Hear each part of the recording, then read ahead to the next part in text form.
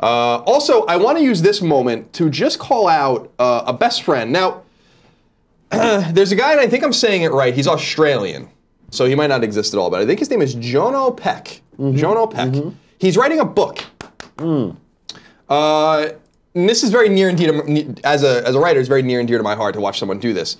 He is writing a book called The Spy and the Maven, which I'd actually already written, and I put a link here in the Scratchpad, Kev.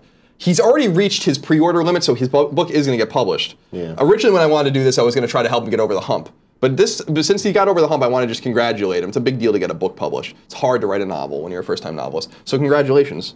Yay. And if you want to check out his book, you can go to Publishizer and look up The Spy and the Maven. You can pre-order it and support one of your best friends out there if you like the written word. I just wanted to begin with those